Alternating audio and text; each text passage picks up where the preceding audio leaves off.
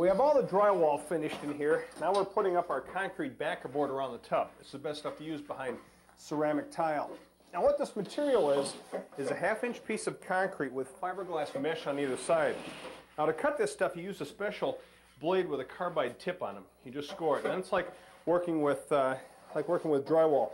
Once you have it scored, you snap it. And then using a razor knife, I just cut up the back of the rest of the fiberglass. Okay. As I mentioned, just like drywall. Set that over there. And I could use a quick hand to get this thing up there. You got it there? Got it.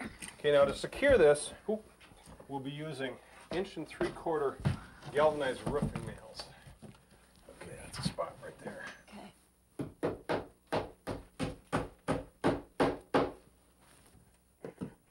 You place the nails every 6 to 8 inches along each stud. And then when you're all done, you go back and reinforce the joints with thin-set mortar and fiberglass tape. A thin-set is a special mortar that's used for setting tile, usually floor tile. It comes in a powder form, and you mix it to the consistency of, mud. Then you push it into the joint with a 6-inch drywall taping knife. Then you push the fiberglass tape into the mortar, like so. There we go. And then we use our taping knife to embed it.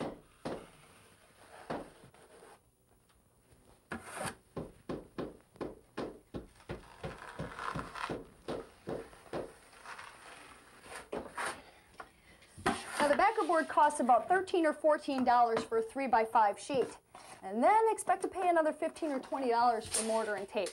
Now probably the #1 mistake that do-it-yourselfers make is they don't prepare the framing. This backer board will not flatten out a crooked wall. So if you have any undulations in the framing, you want to use these little felt furring strips, help straighten everything out. Otherwise it's going to end up looking like sloppy tile work. Okay, Alright, well we're onto the tile. We're starting with the tub surround. Now there's 3 different types of tub configurations that you might be working with. This is the alcove or the recess. It's the most common. Now, there's also the drop-in or the freestanding. Okay, I'm all set for those. Now an alcove like this, many times it will also double as a shower tub combination. In which case, you need all 3 walls covered. And ceramic tile is the most common material to do this with. Now the way this works is the adhesive is fairly sticky and the tiles don't weigh that much, so we simply press the adhesive or the tiles onto the adhesive and they pretty much just hang on the side of the wall. Now we're using 6x6 tiles.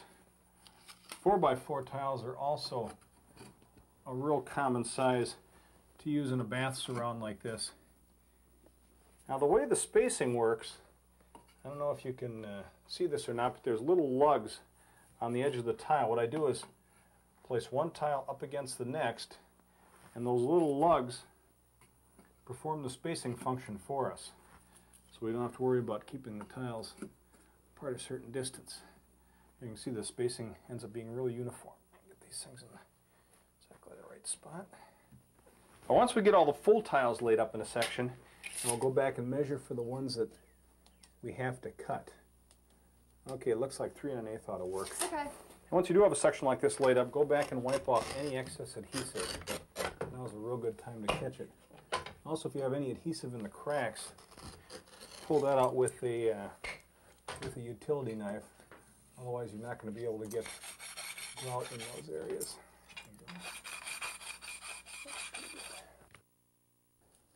A lot of your cuts can be made on a snapper like this.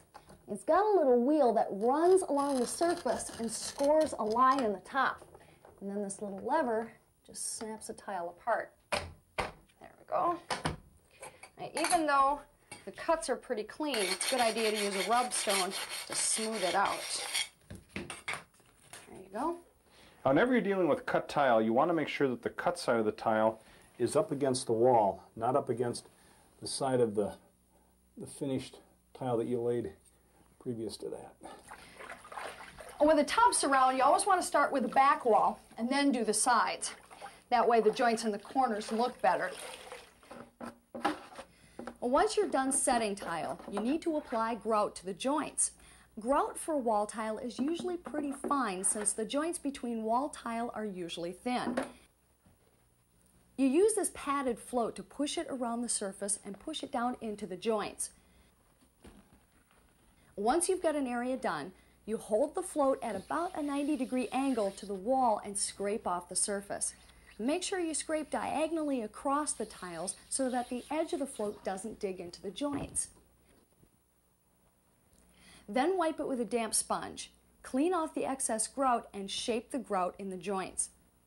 You want to be rinsing out your sponge pretty often so that you're not leaving much residue on the surface. The final wipe should be with a freshly rinsed sponge. One wipe, turn it over, one more wipe, then rinse it again. This tile project cost about $300, including materials and tool rental, and took about 3 days. An alternative to a tile tub surround is one made of plastic or fiberglass. Here's the steps to installing one of those. Most surrounds come in 3 or 5 pieces. The first job is cutting holes in the piece that goes over the wall with the plumbing. Now, the best way to do this is to make a template out of cardboard. Okay. Depending on the size of the openings you need, you can use a hole saw or a jigsaw. Use one of the adhesives recommended by the manufacturer. For this brand, we spread the adhesive out with a notched trowel just like you do with vinyl flooring or ceramic tile. It's also a good idea to put caulk along the edge of the tub before you set the panels in.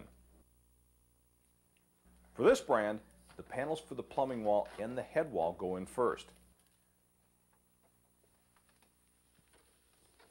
Then you trim the center panel to fit between them. On some kits, the panels will merely overlap at the corners. This brand, though, has an interlocking corner that seems like it should be pretty watertight. Nonetheless, it's recommended that you put caulk into the channel before installing the back panel. Let me pop this out. Let's pull it up toward me a little bit.